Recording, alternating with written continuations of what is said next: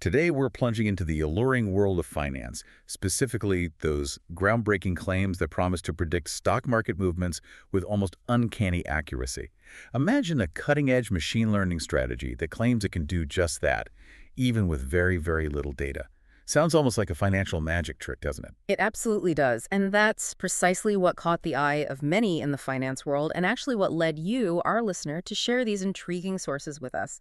This deep dive focuses on a recently popular approach using something called Random Fourier Features, or RFF, for stock market index timing. Right, RFF. And the initial claim from a pioneering paper by Kelly, Malamud, and Zhu, we'll call them KMZ, was truly, well, stunning.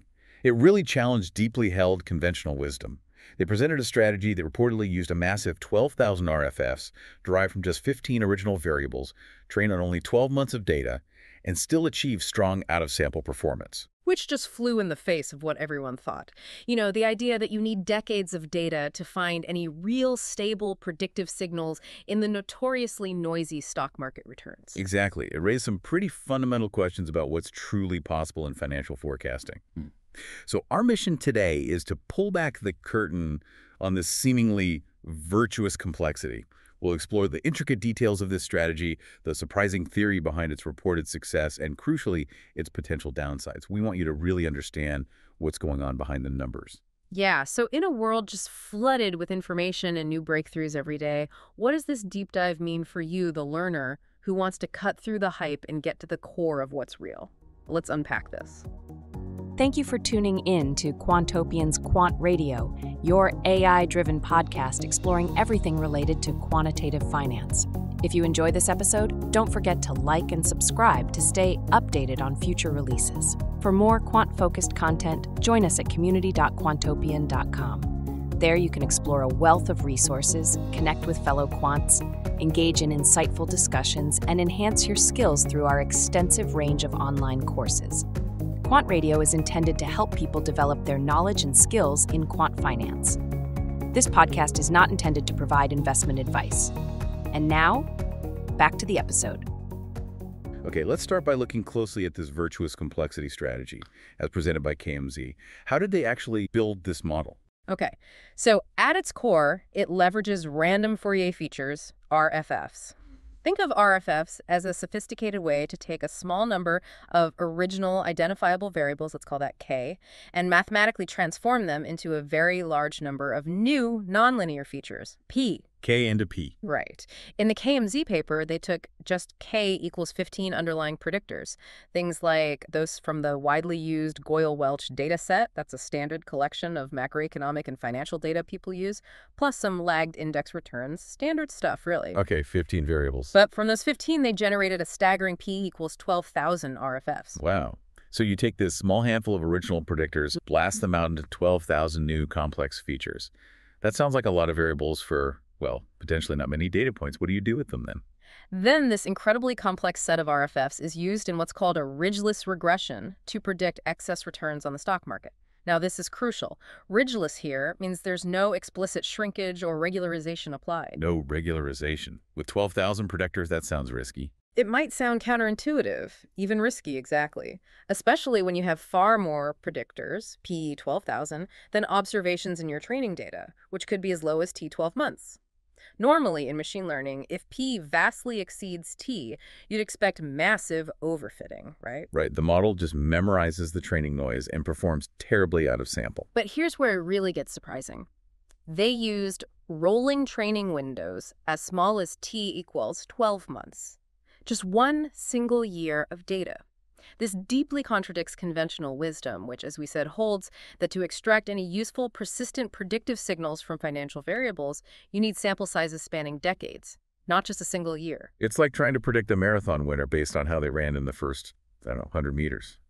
Seems impossible. Precisely. So the reported stunning result by KMZ was this strong out-of-sample performance for their market timing strategy. On its face, it suggested that heavily over-parameterizing models, where P vastly exceeds T, could somehow lead to excellent out-of-sample predictions. It seemed to radically overturn established thinking in financial modeling. Okay, so a complex model, minimal data, stunning results. Almost feels too perfect. But as often happens with these groundbreaking claims, someone else comes along to scrutinize the mechanics. What did Stefan Nagel's research uncover about this stunning performance? Yeah, this is where it gets really, really interesting. Stefan Nagel's research steps in to challenge the whole idea that the RFF-based strategy learns genuine predictive signals. He argues its success is, in fact, more like a coincidence. A coincidence. How so? That seems like a strong counterclaim for something that looks so powerful. Can you explain the mechanism behind that? Absolutely. The core argument rests on what happens mechanically when the number of predictors, P, vastly exceeds the training window observations, T. In that specific setup, the RFF-based forecast, because of how this ridgeless regression works, essentially just, well, it reduces to a simple weighted average of the T training sample returns. A weighted average of past returns. Yes, and the crucial part here is that the weights aren't learned from some deep market insight. They fundamentally depend on the similarity between the predictor vectors in the training data and the current predictor vector you're using to make the forecast. So it's not truly learning a complex new relationship between, say, inflation and future stock returns from scratch. It's more like if the economic conditions today look very similar to last month's conditions.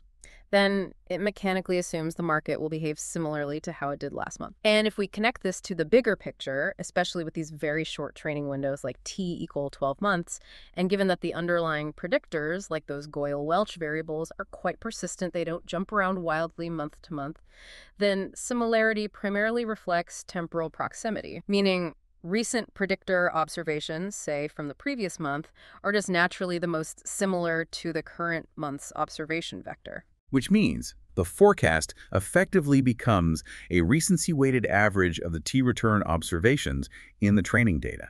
So for you, the listener, this translates into something you might recognize. It's essentially a momentum strategy. Pretty much. It's putting higher weights on the most recent past returns, implicitly betting that what happened recently will continue. Okay, so it's sort of stumbling into momentum. Is that the whole story? Well, there's another layer. The strategy also subtly embeds a form of volatility timing. What's fascinating here is that the math works out such that similarity declines with predictor volatility. How does that work? When the predictor variables are less volatile, their distances from one another in this high-dimensional space are smaller. That leads to higher weights being placed on past returns when making the forecast. So the strategy inherently becomes less aggressive when volatility is high. So it naturally dials back the risk when things get choppy. Exactly. It's a built-in de-risking mechanism that emerges purely from the math, not from learning that de-risking is good. So the aha moment, then, is that this super complex 12,000 feature strategy doesn't learn that momentum is profitable or that de-risking during high volatility is smart. Instead, it just mechanically constructs a volatility timed momentum strategy purely because of how ridgeless regression behaves, with lots of persistent predictors and not much data. That's the core insight. It's not some super intelligent AI figuring out market secrets. It's basically a non-parametric kernel smoothing approach. And with such a short window, it can only effectively average the most recent returns because those are the most similar. And then it automatically adjusts for volatility. The strategy doesn't learn momentum, it constructs it. So the virtuous complexity isn't actually adding much virtue if a much simpler strategy can mimic it or even explain it away. How did Nagel empirically demonstrate this? What did the actual numbers reveal? Right, this is key. Nagel empirically proved this by showing that a much simpler volatility-timed momentum strategy, one that just assigns linearly declining weights to the past 12 months of returns, scaled by the inverse of predictor volatility, generates market timing positions that closely resemble those of the RFF-based strategy. Closely resemble. Very closely. And, crucially, it achieves comparable out-of-sample performance. That's quite a statement. So the complex, highly touted RFS strategy performs basically no better than a straightforward, easily understandable momentum strategy. Let's talk specifics. What did the quantitative proof, say, from Nagel's table I actually show? Okay, let's look at the numbers. The high-complexity RFF strategy initially showed an annualized alpha of 0.034 with a t-statistic of 2.417 and an information ratio, or IR, of 0.255. Those numbers, they sound decent in isolation. Okay, alpha of 3.4%, IR of 0.25. Not bad. But then Nagel looked at a kernel-based strategy, which is a more transparent math representation of what the RFF is effectively doing. And that actually gave a higher alpha of 0.040 with a t-statistic of 2.90 and an IR of 0.306. Already better. And what about the really simple one, the explicit volatility-timed momentum? That simple strategy yielded an even larger t-statistic of 3.684 and an IR of 0.388 for the same alpha of 0.034. So the simplest approach delivers comparable, if not statistically better, risk-adjusted returns without any of the black box complexity. Wow. So similar results, maybe even better stats with way less complexity. But the real test is whether the simple strategy explains the complex one, right? The spanning test. Exactly, and this is where the definitive proof lies. When the returns of the simpler kernel-based strategy are added as a factor to explain the RFF strategy's returns, the RFF strategy's alpha drops to almost exactly 0, specifically alpha minus 0.001, t-stat now 0.122. So the simple strategy completely explains away the RFF strategy's performance. Pretty much. It indicates that the complex strategy's returns are largely, if not entirely, driven by this simpler, mechanically generated volatility-timed momentum factor. This raises an important question then. What about recession timing? The original KMZ paper suggested their complex strategy learns to divest leading up to recessions. Does Nagel's work debunk that too? Yeah, Nagel shows this is also likely more mechanical than learned foresight. The strategy naturally de-risks when predictor volatility increases, and predictor volatility often does increase before recessions. So it's not the RFF strategy seeing a recession coming based on subtle economic signals. No, it's just reacting systematically to increased volatility, which just happens to be correlated with pre-recession periods. It reacts to a signal, volatility, but it doesn't understand the underlying cause, the recession itself. That makes sense. And it also seems like this whole phenomenon isn't maybe a widely known anomaly for the aggregate market, perhaps because, as Nagel notes, most of the gains for these strategies accrued until the 1970s. Right, that historical context really matters. It suggests these aren't necessarily persistent, reliable signals going forward, or at least haven't been for decades. Okay, this all leads to the most crucial question. Does the RFF strategy really learn? Nagel conducted some fascinating simulations designed to definitively prove whether it learns or simply applies a fixed mechanical structure. How did he put it to the test? Indeed. These simulations are very telling. In the first one, Nagel generated artificial market returns that exhibited clear reversals, meaning strong negative autocorrelation instead of momentum. The logic was simple. If the strategy truly learned from the data, it should adapt to this new dynamic and identify the reversal pattern, maybe even profit from it. Right, it should flip its bets if the market flips its behavior. Yeah. And what was the outcome? Did the RFF model figure out the reversal? Shockingly, no. The RFF-based ridgeless regression continues to produce forecasts that assign the same positive inverse volatility-weighted weights to recent returns. It kept betting on momentum, even when the data screened reversal. Exactly. For you, this means it still acts like a momentum strategy, blindly betting on continuation even when the artificial market is clearly reversing. And the stunning part, this resulted in significantly negative out-of-sample abnormal returns on this artificial data. The alpha was negative 0.143 with a t-statistic of negative 1.835. Wow. That's pretty damning evidence. It means the RFF model does not learn from the data whether momentum or reversal dynamics are present. It just mechanically produces momentum-like forecasts regardless of the underlying return process. Precisely. If it were truly learning, it would have adapted. To claim it learns, you'd have to somehow explain why it mislearns so badly here, actively timing the market in the wrong direction. It's like asking a calculator to subtract and it just keeps adding because that's all it knows how to do. Okay, that's simulation one. What about the second one? The second simulation involved creating artificial, wild bootstrap predictors. What Nagel did here was create new predictor variables that deliberately removed most predictive content, but crucially preserved their persistence and the time series structure of their innovation volatilities. So fake predictors that look statistically similar to the real ones, persistent similar volatility patterns, but don't actually predict returns. Exactly. The test was straightforward. If the RFF strategy learned genuine predictive signals from the content of the original predictors, its performance should plummet when you feed it these essentially useless signal-free predictors. Makes sense. And the outcome? Did performance collapse? Quite the opposite. Get this. The RFF-based approach continues to deliver nearly the same out-of-sample abnormal returns as it did with the original, supposedly informative data. You're kidding. Same performance with fake data. Almost the same. The information ratio was 0.228 for the artificial data compared to 0.255 for the original data. It barely dropped.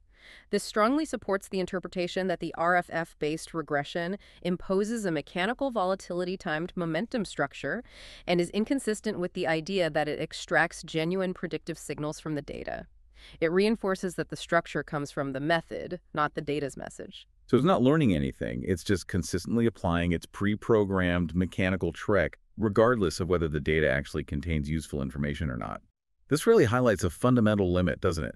A limit that even fancy machine learning can't just magically overcome. It absolutely does. The core problem this entire analysis points to is a broader limitation in, well, any kind of financial modeling, especially with machine learning. When the true expected return function is high-dimensional, like p in the thousands, but your sample sizes are small, like t12 months, little can truly be learned from the training data. There's just not enough information. So even if the underlying market relationships were perfectly clear and there was absolutely zero noise in the data, a fantasy scenario, it would still be almost impossible to learn anything meaningful with such limited observations. That's the theoretical kicker. Nagel points out that even in a perfectly specified model with zero noise, the achievable Sharpe ratio for T12 months and P12,000 is extremely small, around 0.0005, which annualizes to about 0.017. 0.017, that's tiny. It's more than an order of magnitude lower than the empirically reported results by KMZ, who found an information ratio around 0.30.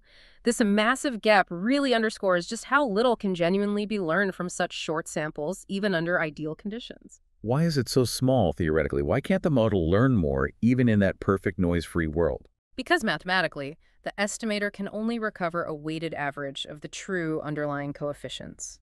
Much of the information remains unidentifiable from the limited sample. The training data, those 12 months, only allow the model to learn about predictability in the small t-dimensional subspace it actually observes. It just can't see the full p-dimensional picture. It's like trying to understand a whole complex landscape by just looking at 12 individual square feet.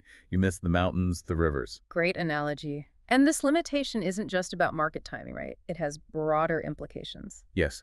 Nagel suggests this fundamental limit extends to other areas, like cross-sectional asset pricing, predicting differences between stocks, not just the overall market. For example, in other work involving some of the same authors, like Dideheim, K, Kelly, Malamud, or DKKM. Though interestingly, they note that longer training windows, maybe T360 months, 30 years, might mitigate this to some extent, as DKKM did report higher Sharpe ratios with longer samples, so time helps. But crucially, just sampling more frequently within that short window, say using daily data instead of monthly over the same 12 months, doesn't really solve the core problem if the predictors themselves are persistent. Right. It's the total length or span of the training sample that truly matters for learning about persistent relationships, not just how many times you measure things within that short span. Okay, so let's try and wrap this up. What does this all mean for you, the listener? The initial stunning empirical success of complex machine learning models like random Fourier features for stock market timing, especially with these incredibly short training windows, well, it doesn't necessarily come from the virtue of complexity or any genuine learning. Instead, as we've seen through Nadel's analysis, it often boils down to a fortunate coincidence. The RFF approach, when applied to small training samples with persistent predictors, just mechanically reduces to a volatility-timed momentum strategy. And that simple strategy just happened to perform well historically, particularly before the 1970s. This deep dive is really a powerful testament to critical thinking, isn't it? The ability to distinguish between a model that truly learns in a DEX versus one that merely mechanically constructs something that looks like a profitable strategy due to its inherent structure. Absolutely. This reminds us of a fundamental, maybe often overlooked, challenge in financial machine learning. While complexity can be virtuous in certain contexts, when you have tons of data and the problem demands it, it simply cannot overcome the inherent limitations of small sample sizes and noisy data, especially in finance. So when you encounter groundbreaking claims in any field, particularly those involving vast complexity built on very little data, it's worth pausing and considering that critical ratio. The ratio of sample size, T, to model complexity, P. It might just reveal whether true learning is likely at play, or if you're looking at a fascinating yet ultimately mechanical outcome. So maybe the final thought for you is, what stands out to you about how much we can truly expect to learn versus how much might just be constructed when we have such limited data trying to explain such complex systems?